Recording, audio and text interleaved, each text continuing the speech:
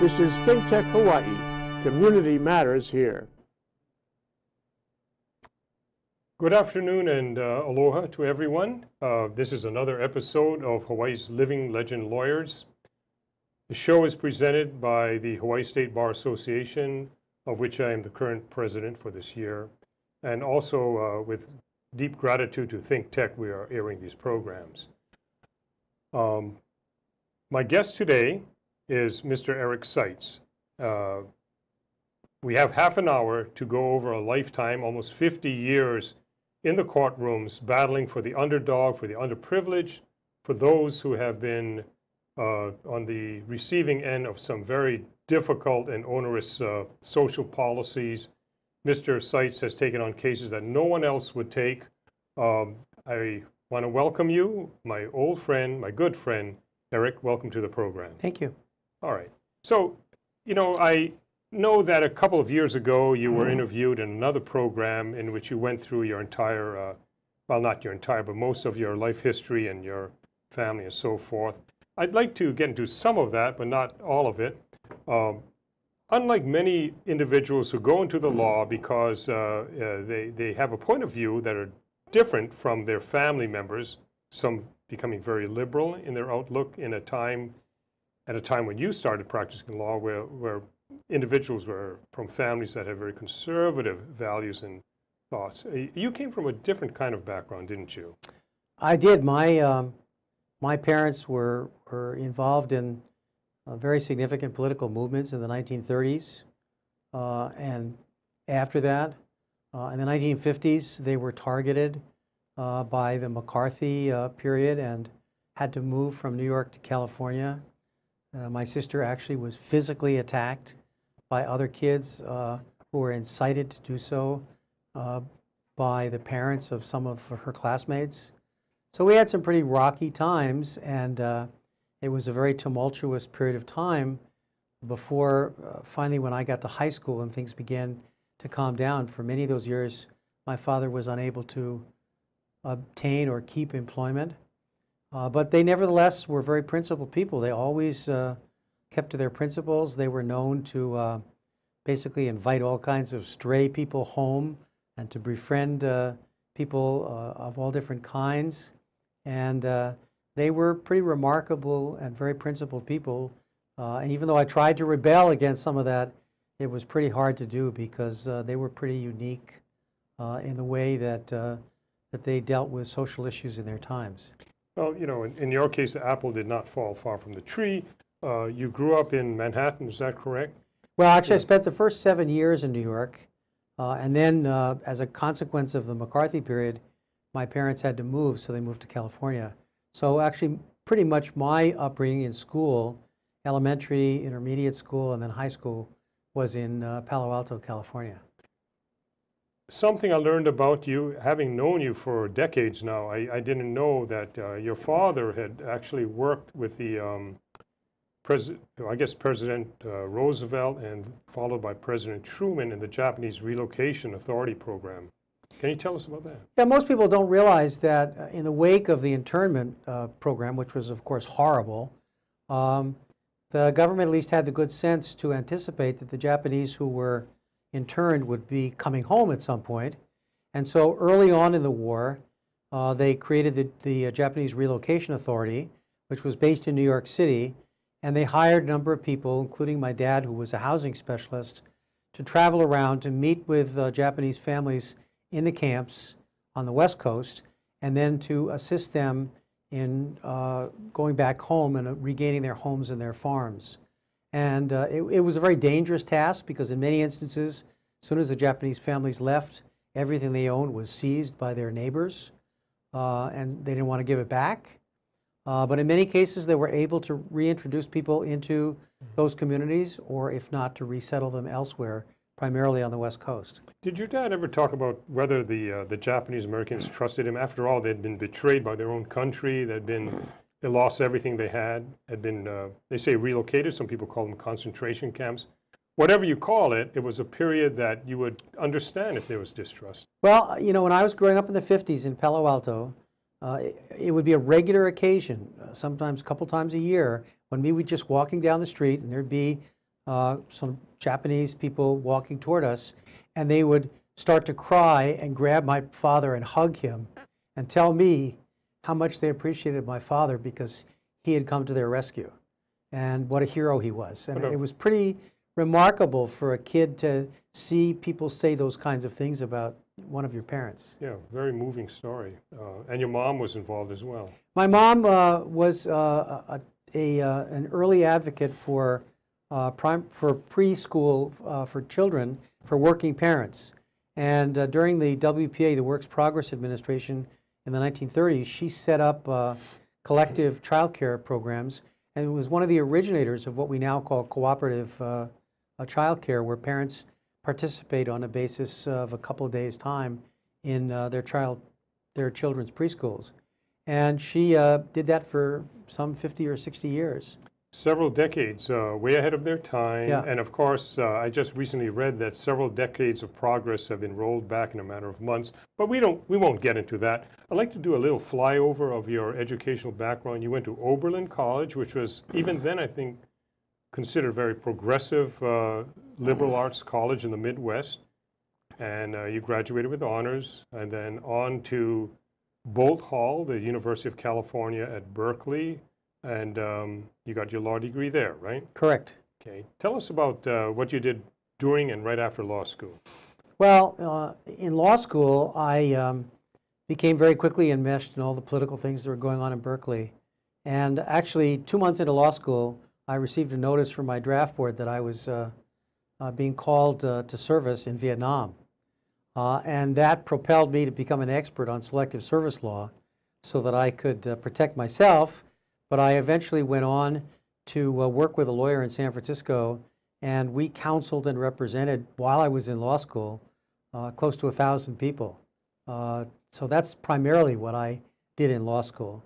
In addition, when I got to the University of California Law School, I discovered that there was a student chapter of what was then called the National Lawyers Guild. And the National Lawyers Guild was an organization founded in 1939 as a progressive alternative to the American Bar Association. And it represented and worked with many of the lawyers who were active in the 50s in anti-McCarthy activities. And I had heard about that by virtue of my parents' political contacts and ties.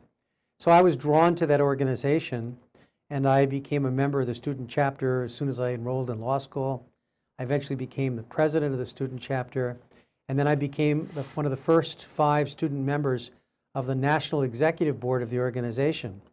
And my first job out of law school, I was hired to go to New York to run the organization as the National Executive Director, and I did that for 2 years.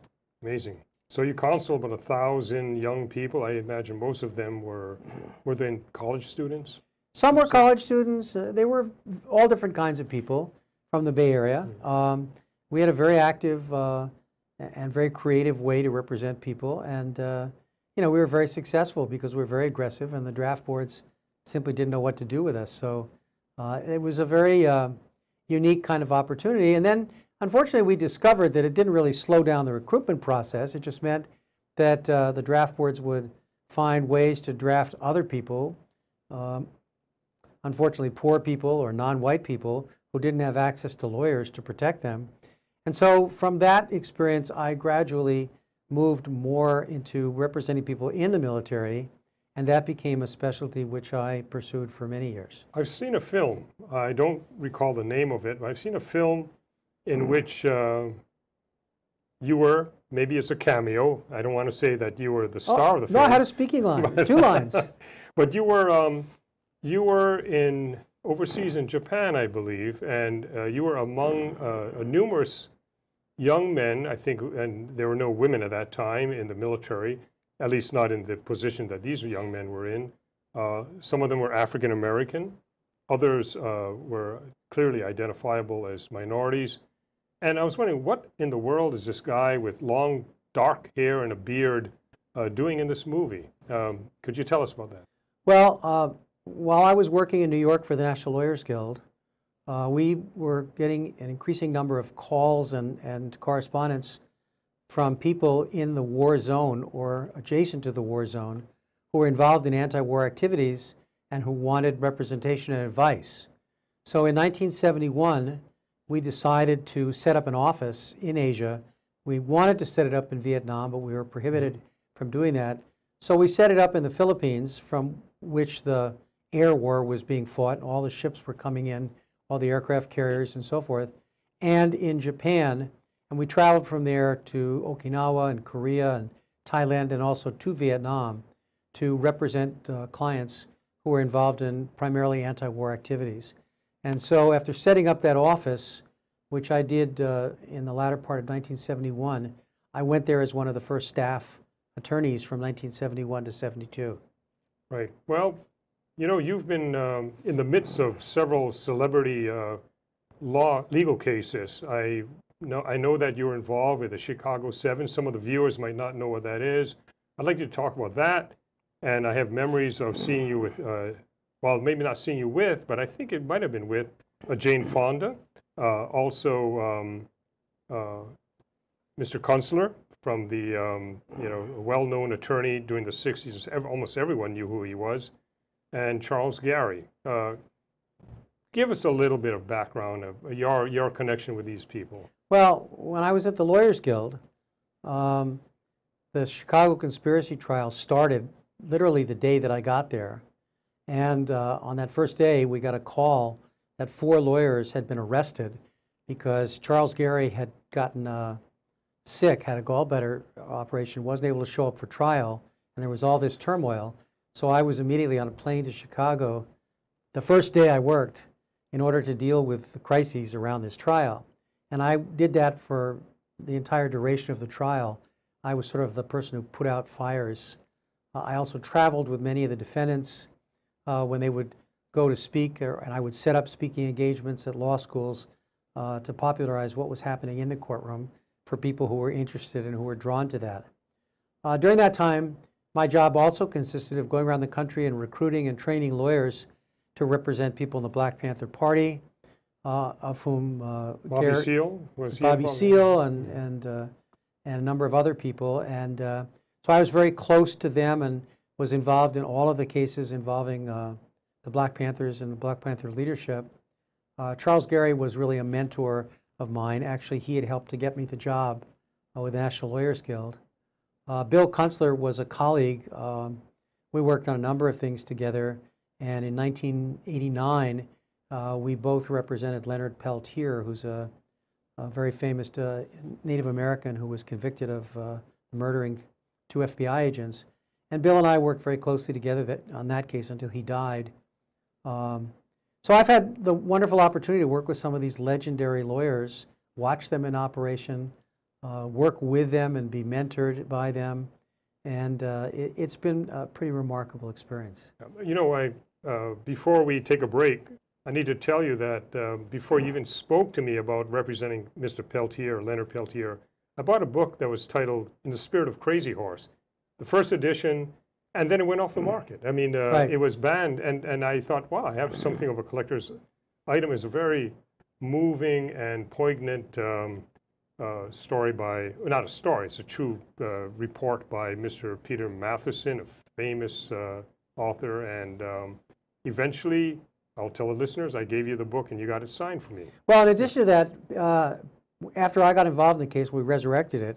There is a second printing, which is a softcover printing, and the appendix to that talks about all the activities that I was involved in, which Mr. Matheson participated in as well. Okay, I think we're about due for a little break here, so we'll come back after the break.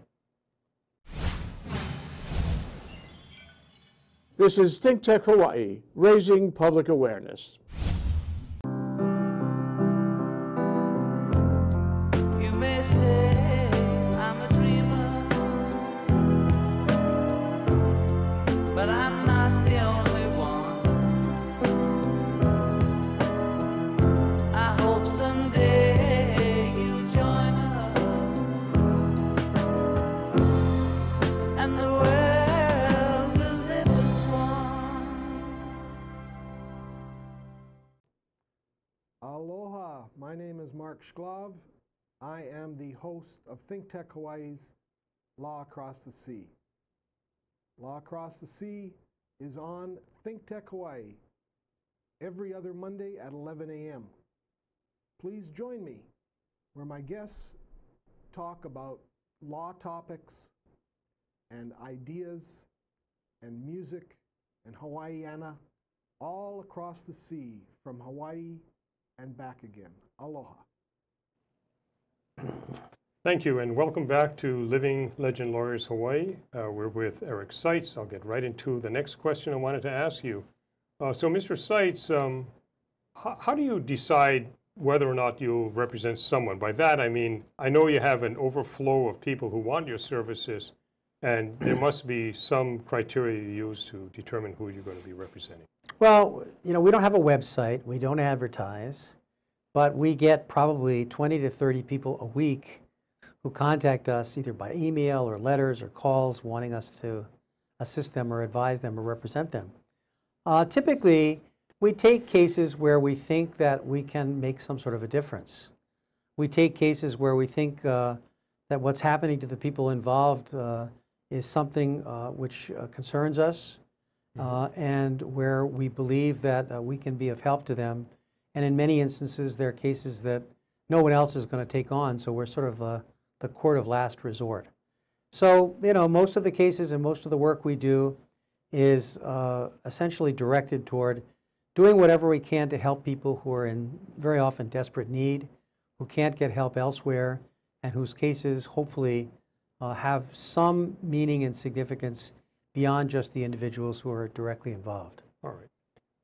This might be a tough question for, it's more difficult for me to ask than for you to answer, I suppose, but you know, clearly everyone knows that, and if they didn't, they know by now that you've been identified as a very liberal individual, very progressive, as a civil rights lawyer. Would you represent someone who espoused or had a very conservative cause or very reactionary cause or a point of view? Generally not. I mean, I certainly wouldn't represent Nazis. I wouldn't represent people who have views that involve hating other people or segregating or punishing or harming other people. I just don't see any reason to represent those kind of people. They could have the worst things in the world happening to them, but as far as I'm concerned, let them go find lawyers elsewhere. That's not how I want to spend my limited time.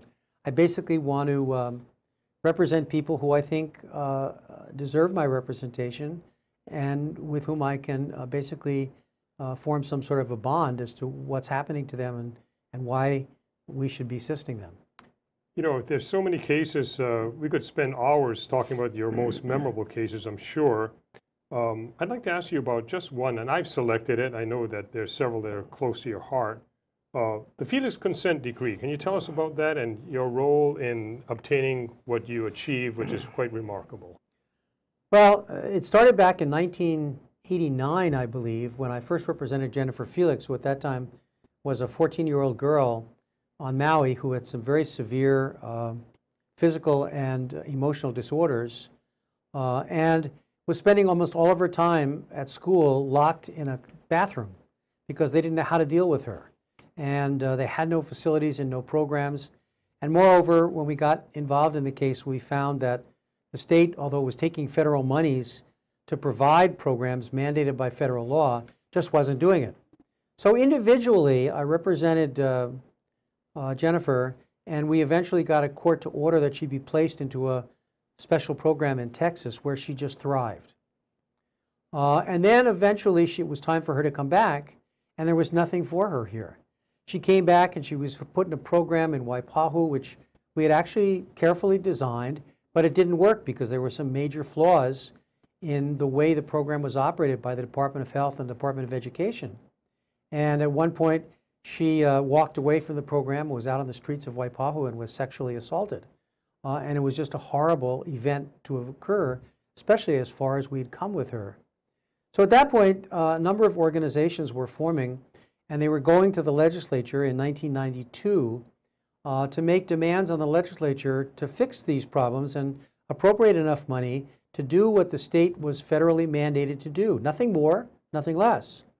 And they went to the legislature and they made their demands, and the legislature didn't give them the time of day.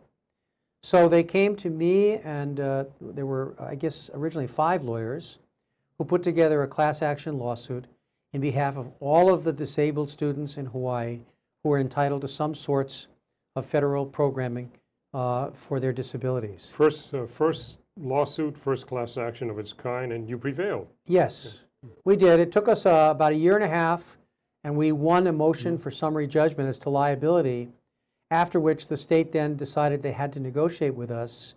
We then spent the next 3 years putting together a plan for them to incorporate, again, just what the federal law already required of them. And eventually we put together a plan that was somewhat remarkable and set out to implement it. The entire process ultimately was supposed to take 5 or 6 years. It ended up taking 12 years. It ended up costing the state an estimated $1.2 billion.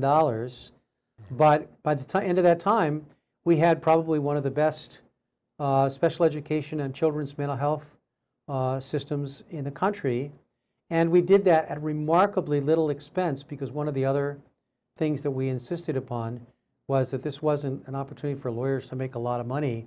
We capped our fees. We kept our fees way below what we might otherwise have been entitled to get. Usually in a class action, the fees generally run about somewhere between 15 and 20% of what the recovery was. And if you say 1.2 billion, you can figure that out. Well, in this case, the fees were less than 1 million altogether over a 12-year period.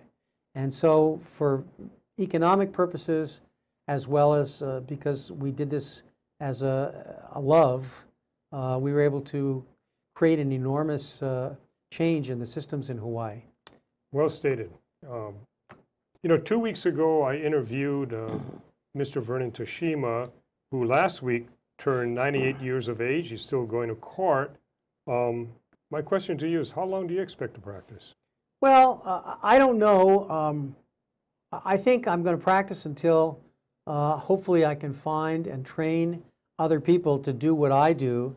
And I'm not going to just walk away. I'm going to basically do less and less and have them do more and more.